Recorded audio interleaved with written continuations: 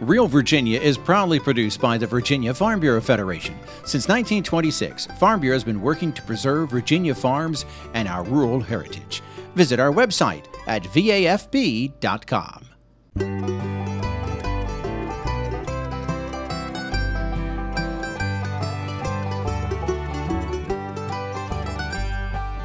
Home will always be Virginia, between the Blue Ridge and Chesapeake Bay, Atlantic to Appalachia, home in my heart always. Hello everyone and welcome to Real Virginia, a show about Virginia agriculture and the people who produce all the wonderful products we enjoy, brought to you by the Virginia Farm Bureau. We visit a hidden flower gem in Powhatan County. You could plant your own salsa garden this spring, and we take a closer look at agriculture in the nation's fastest growing community, Loudoun County. Welcome back everyone. We're coming to you from Chadwick & Son Orchids in Powhatan County. And Mother's Day is quickly approaching, and I know I love getting flowers for my day. But instead of giving her roses or violets, why not give her an orchid this year? This may look like a rainforest, but instead, this is a hidden gem in Powhatan County, Chadwick & Son Orchids Greenhouse.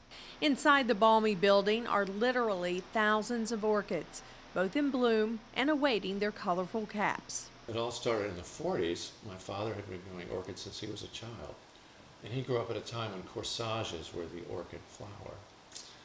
And it sort of transgressed into the pot plant industry about the 80s. And that's when we formed Chadwick & Son Orchids. So I'm the son, but he's still involved at 87. The most interesting thing about Chadwick's business is that it is truly a revolving door for customers. You see, the greenhouse is what Arthur Chadwick calls the orchid daycare. Orchids only bloom about 3 months out of the year. Many of his most loyal customers will bring their plants back to him to board the plants for $2 a month. The staff tends to the plants, pampering them, if you will, until it's time to bloom again. They will then contact the customer as new buds appear in about a year. It all started when we first sold an orchid, and someone said, well, thank you, this is lovely. When it finishes blooming now, what do I do with it? I said, well, it's really quite easy. They said, well, is there any way you could take care of it for me? I guess I could, sure. Well, now 13,000 plants later, that's what we do. Our main business is taking care of other people's orchids for $2. And they're not just sent away while they're on vacation. They want us to keep them until they bloom again. The greenhouse has more than 13,000 orchids. 8,000 of those are boarded plants.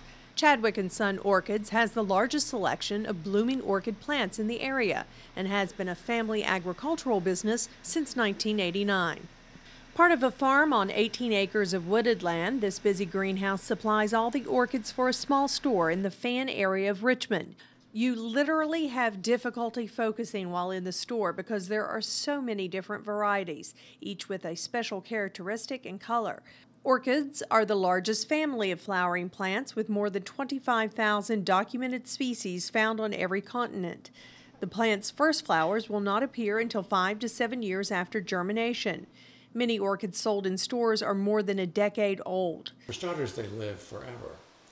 So he has many of his original plants from the 40s, and he got them from somebody else who got them from somebody else, so they're already over 100 years old.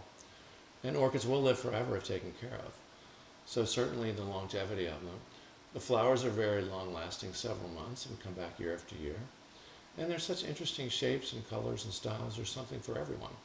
Orchids are popular. According to the USDA and the American Orchid Society, the orchid has surpassed poinsettias, chrysanthemums, and African violets as a favorite flowering plant for consumers. Greenhouse and nursery products are Virginia's 5th largest agricultural commodity based on cash receipts. The Chadwicks are definitely part of the state's largest industry. And they say the secret to raising a beautiful orchid in your own home is pampering the plant. General orchid care is keeping your plant damp all the time. We don't want it to get bone dry so that the leaves fall off or it falls out of its pot.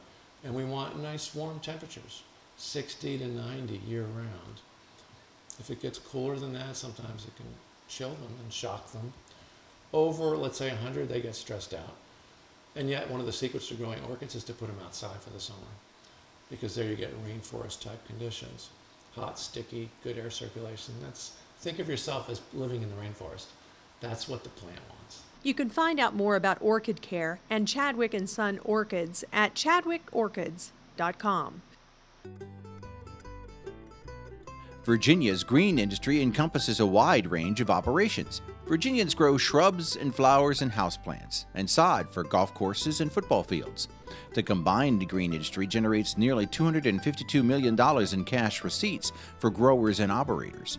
There are more than 21,000 Virginians employed in the green industry, doing everything from caring for the plants in greenhouses to installing shrubs in the yard and putting down fresh sod outside a new home. Each year, 15 to 20% of the industry is composed of spring greenhouse transplants. Even landscape architects and designers are part of the Virginia green industry. Hi, today we're going to be talking about how to grow a salsa garden from the ground up. Please stay tuned. More than 90 years ago, the Virginia Farm Bureau made a promise to our local farmers to protect and preserve a way of life they'd worked so hard to establish. Today, our insurance agents work to protect all Virginians, not just farmers. Anyone can be a Farm Bureau member and enjoy the many benefits of membership. There's a local Farm Bureau in every county of the state. We think everyone should be a friend of the farm. Visit our website at vafb.com to learn more.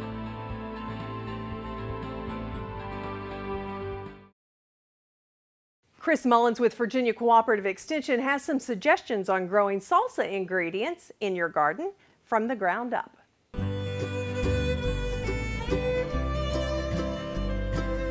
Hi and welcome. Today we're at Randolph Farm and we're going to be talking about how to grow a salsa garden. Many of you love salsa, and actually growing a garden with a lot of those components that make up salsa is fairly easy. You have tomatoes, onions, cilantro, peppers, and really many of you grow those anyway, so why not just kind of work towards a salsa garden and grow those. Today we're going to be talking about different ways that you can grow these, and one way is to grow a pot, a container garden with all these components. What you see here, we have a container, a fairly large container, about 12 or 14 inches in diameter. It's filled with with a potting soil that you'd get at a garden center. Not garden soil, but something a little different with different components. And this is something pretty easy to do. A pot this size, you need tomatoes. We can grow tomatoes in here. We take a tomato transplant like this. We're going to make a depression in here. This one's a little tall and leggy, so with tomatoes you can bury them a little bit. We're going to get that down in there and covered up nicely. So with a salsa garden, something tall like tomatoes you'd want in a container like this, and you'd want to maybe put something like cilantro in this on the perimeter. A little cilantro there, and you can grow that all around the sides. So when you take this out and put it on your deck or patio, this tomato is going to grow up nice and tall. You might end up putting some type of cage around this whole thing to keep it in, but you're going to have tomatoes, you're going to have cilantro. You could even put some onion sets in here. It's also nice when you're thinking about onion production is to get transplants, get the onion plants, and you can find those at certain garden centers, but to plant those directly in here, usually with those onion plants, you get a much larger onion at the end. So what you've got here is you've got a few components, onions, tomatoes, cilantro, and when you think about the tomatoes that you want to grow, you see the tomatoes behind us are really nice, big, beefsteak, slicer type tomatoes, and they're very juicy. You don't want a lot of that necessarily for salsa. You don't want so much juice in your salsa, so maybe a paste or aroma type tomato might be a better variety for this particular garden. So what you've got here, you've got your tomatoes again and your cilantro, and you could do the same thing with peppers. I don't have a pepper plant because we're not quite ready for those yet this time of year, but you'd put a pepper plant right in the center, and you could also plant some more cilantro and your onions or onion plants right around here. All in all, it makes a really nice container garden, a few of these pots maybe on your deck, on your patio, making sure that you get plenty of sunlight during the day. All these plants are going to require at least 6 to 8 hours of sunlight. It'd be great to have them in full sun if you could.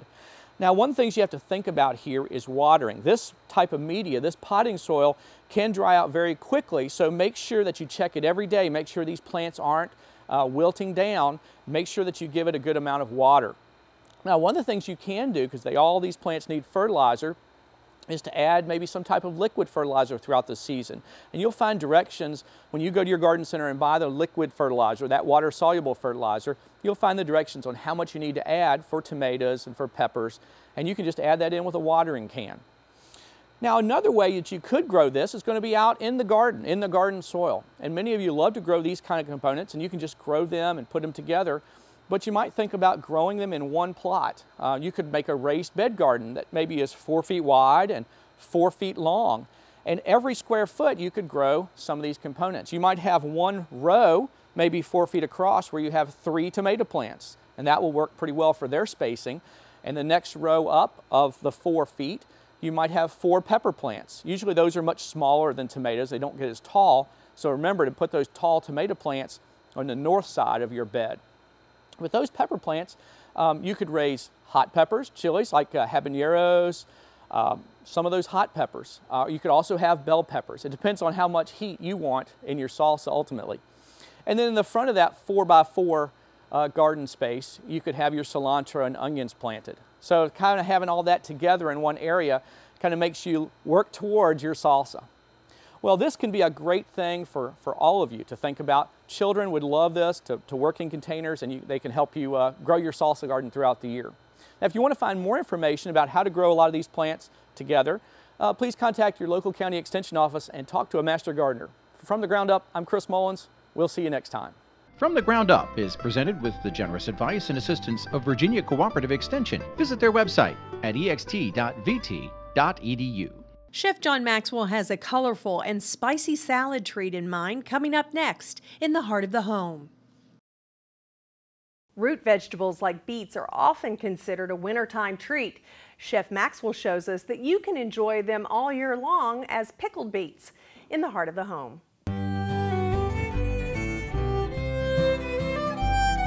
Hi, and welcome to Heart of the Home. We're here at Meadow Hall, Meadow Event Park in Doswell, Virginia, and every week we get to play with some great Virginia food.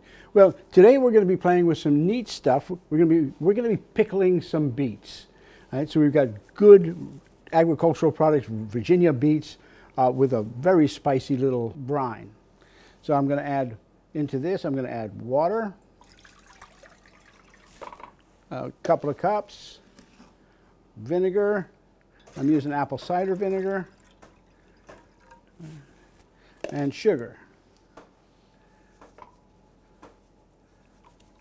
I'm using about half what I got, about a cup and a half. Now this is going to cook until it begins to dissolve the sugar.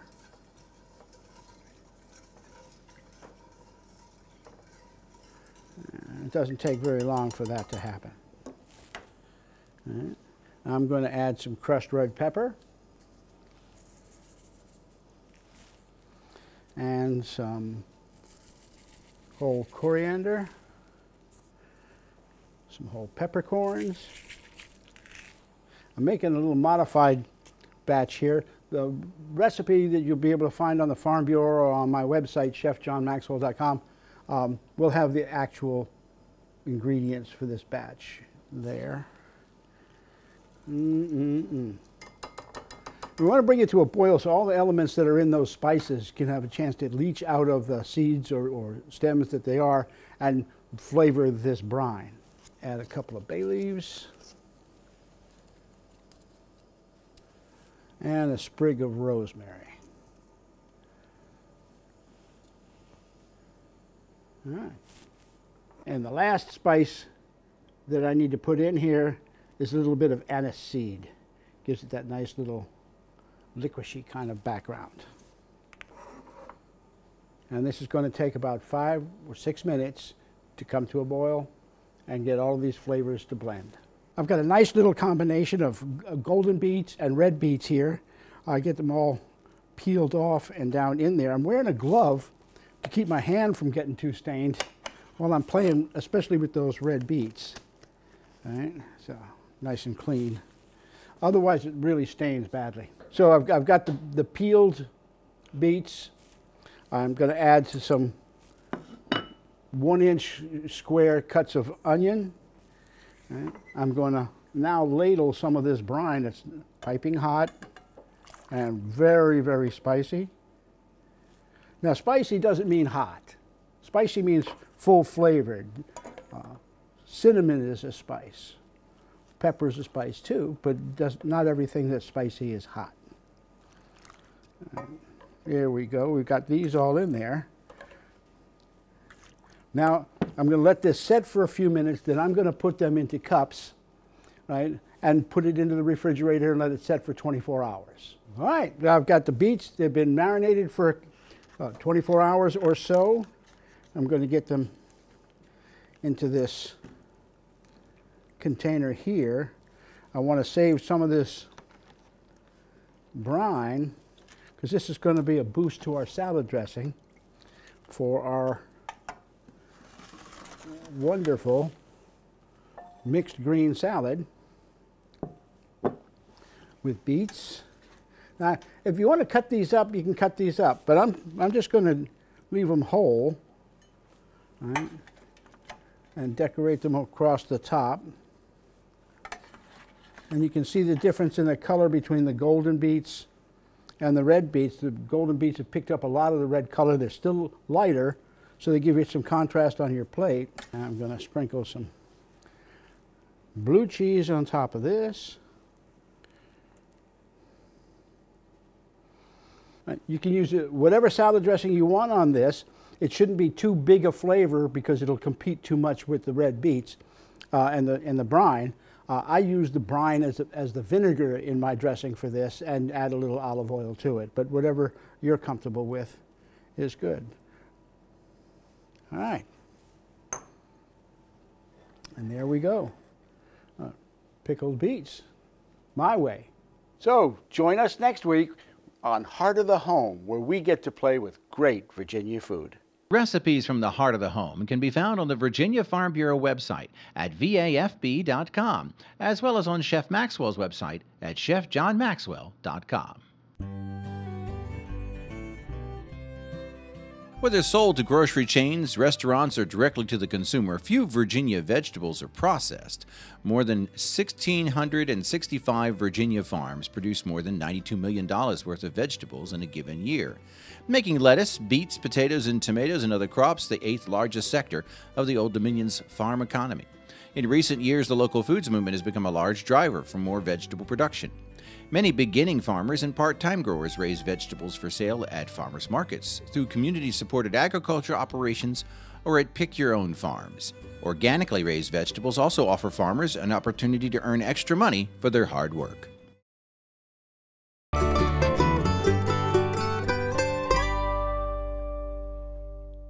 Loudoun County has the distinction of being one of the closest rural communities to Washington, D.C. As Dave Miller reports, it also has an agricultural economy that balances the pressures of suburban growth. The beautiful rolling hills of Loudoun County were first settled in 1725 and became independent from nearby Fairfax County in 1757. For more than 2 centuries, agriculture was the dominant industry in Loudoun County, but beginning in the early 1960s, suburban growth changed the eastern side of the county when Dulles International Airport was built. In the last 3 decades, Loudoun County's population has nearly quadrupled to about 330,000 residents. Today, you'd never know parts of Loudoun County were once farmland, but agriculture is still a vital part of the community. If your intent is to come in new to agriculture with the idea that you'll run 120 head of cattle over 800 acres, there may be a few possibilities to do that here, but very, very few and fewer as time goes on. If your idea is to have a smaller parcel and to have a number of different animals, perhaps small ruminants, poultry, and of course the horses, then it's an excellent location for that type of agriculture. Loudoun County was once a major dairy farm center, but the last dairy farm closed decades ago as the area transitioned to other agriculture. There are nearly 1,400 farms in the county, covering about 134,000 acres. The average farm size is less than 100 acres, but Loudoun's producers have generated farm sales of more than $37 million annually in recent years. One advantage they have is the diversity of what can be raised in this fertile county and the abundance of residents and markets in which to sell. Hay and forage grass are the most prominent, followed by beef cattle and calves. Grapes, apples, and nursery products are also raised in the county, as well as poultry, horses, sheep, and goats. Locally grown foods are also an important part of Loudoun's farm economy.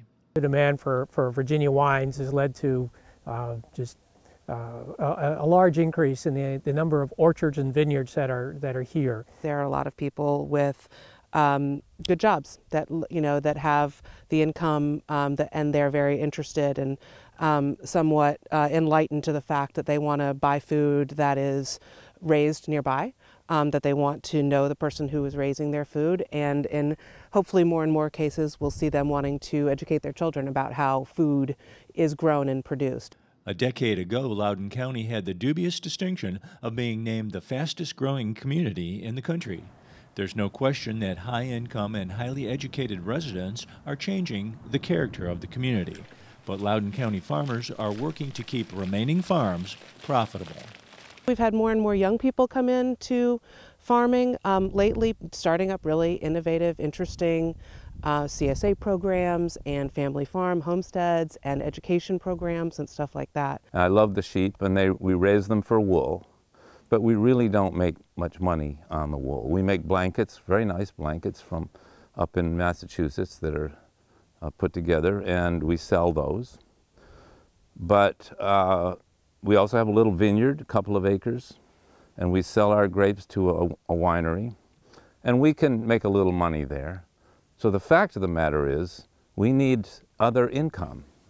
And so we have 2 bed and breakfast cottages, and we do a wedding business. There's a demand for almost anything we can produce, whether it's direct market meat or wool, like what's behind me, whether it's the grapes on the farm here for the wine, really anything that you can think of. There is a market either in Eastern Loudoun, Fairfax, Washington, D.C., and it's very close. So although our land values are incredibly expensive and our cost of doing business is very high, luckily we can also demand a pretty premium price for those premium products. Local government leaders have not been blind to the tremendous changes in their formerly agrarian community. Zoning changes in the 1990s were intended to reduce cluster growth, but as older farmers retired and the money to develop their land was so high, development kept coming. Farm Bureau leaders continue to work with their community to protect the precious farmland remaining in Loudoun County, using tools like conservation easements. We need to do more first to help younger farmers get into the business. We have to institute a conservation easement program that the county can help support, because every easement may cost $40,000 at the outset to get legal fees, surveys, appraisals, and farmers need help with that. And with every new house, it costs the county more money to provide services, schools and public services. We're still farming up here in Loudoun. We're going to be here. We're not going anywhere. You know, we're teaching other farmers a little bit about how to outreach to the public and show them what you're doing, and have a business that really works for that direct market to the public and being in the public eye too. Whether it's fresh vegetables and fruit, local meats, wine, cattle, goats, horses, or sheep, you can find it right here in Loudoun County, a farming community determined to adapt and thrive in the shadow of the nation's capital. In Loudoun County, Virginia, I'm Dave Miller. That's going to do it for this edition of Real Virginia. We are so glad you could join us to celebrate the bounty Virginia has to offer. Whether it's in your home, your garden, or your landscape, we are proud to say that this is Real Virginia. So for everyone from the Virginia Farm Bureau, thanks for watching. Make it a good week.